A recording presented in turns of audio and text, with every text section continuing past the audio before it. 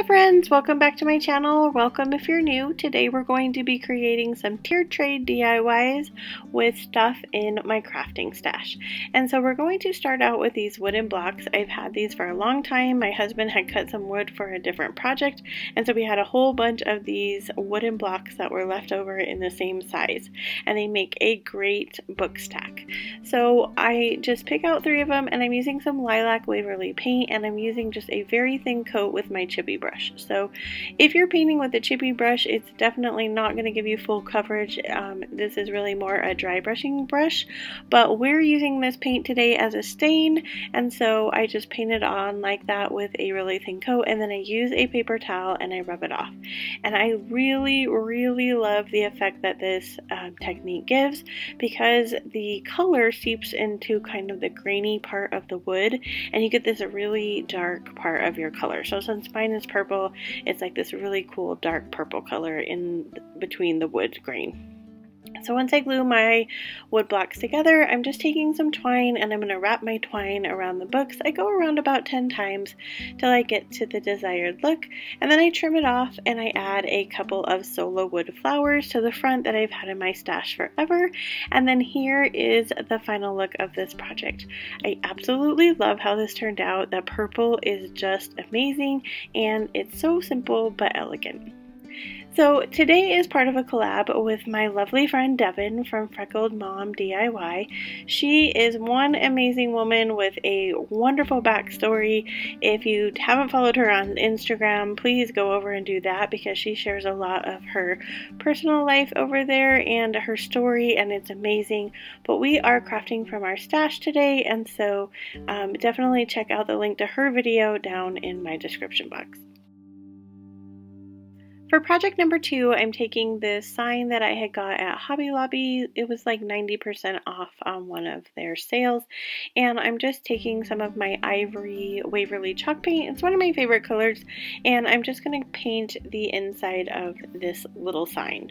Once I get that painted in there, I do kind of let it dry a little bit, and I just want to make sure that it covers all of the wording that's in there. Then I'm going to take my brush, and I'm not going to add any more paint than I already had in it, and I'm going to dry brush around all of the sides of the wood. So I want this to be a very light dry brushing, and so I do the entire wood part with never putting any paint in my brush. Some parts are thicker than others, and that's okay. That's what kind of gives it the aged look. I do the inside as well as the outside, so that it gives it a cohesive look. So this is a super easy project. All we're going to take is another one of our SOLA wood flowers and hot glue it into the middle of this sign. There is a hook on the back of the sign, and I did go ahead and leave it in case I wanted to possibly hang it somewhere or use it as a different type of piece later, but it fits nicely into my tiered tray, and I don't have to do anything extra to it.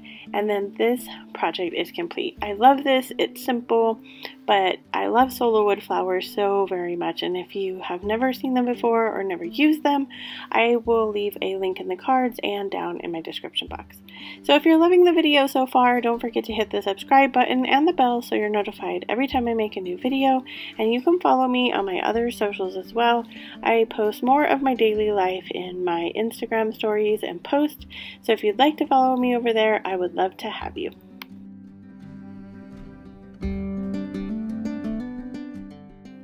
So for our third project, we're going to create this little wreath tobacco basket. I'm always calling that the wrong thing. I think for the longest time I called it the Tabasco basket. Anyway, the tobacco basket. I have this mini one. I have a couple of them. It was also a purchase from Hobby Lobby in a severely discounted time. I think it was even a Christmas ornament. But I had these tiny wreaths also, and so I just glued a tiny wreath into the middle of the tobacco basket, and then I'm taking some fresh eucalyptus that I had in my stash, and I'm going to glue it around the wreath. I absolutely love using real eucalyptus. I love the smell of it, and I think it's a really nice potpourri or a nice floral scent that you can get without having to use any kind of artificial spray.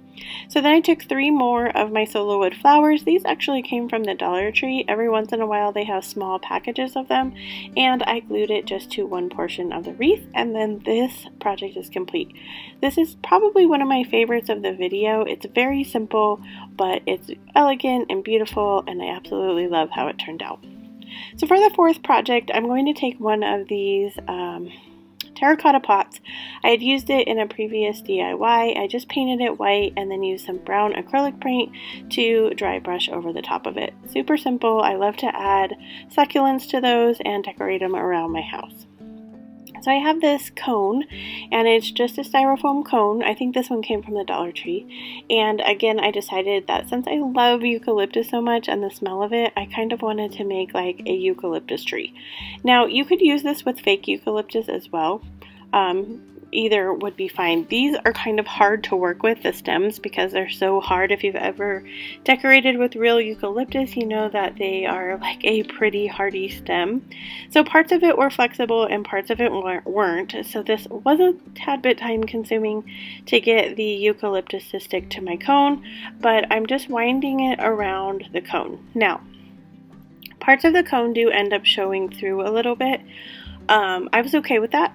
I kind of felt like it would be like that if I bought it in a store too. However, if you don't like the idea of the cone showing through, you could definitely use some paint and paint the cone a darker green color to match the eucalyptus, or you could paint it really any color, I guess, that you wanted underneath there to kind of hide the white part. I do go back in, as you're going to see here in a minute, and fill in some of my spaces with some spare eucalyptus leaves.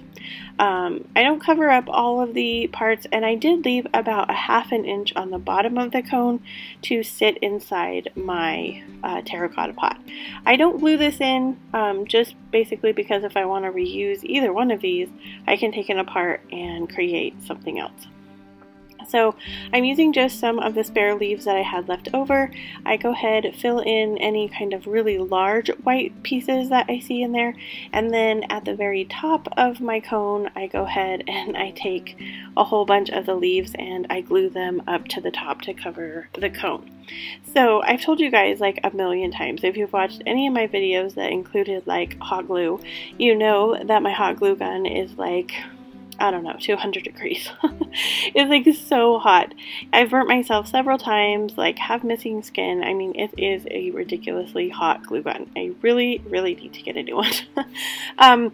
But if you watch, like at the top of this styrofoam cone, I use my glue gun and it definitely melts like the majority of the styrofoam up at the top. So if you're going to create this, or really anything with styrofoam balls, anything like that that you want to keep its shape, you definitely want to use a lower temp glue gun. Sometimes glue guns have like ones that you can like high, medium, low, or whatever. You would want to use like probably the low setting here, because these styrofoam pieces that come from the Dollar Tree, I find that they are not quite as like sturdy as even some of the ones I've picked up at Walmart or Hobby Lobby. So just keep that in mind if you're going to create this with your hot glue.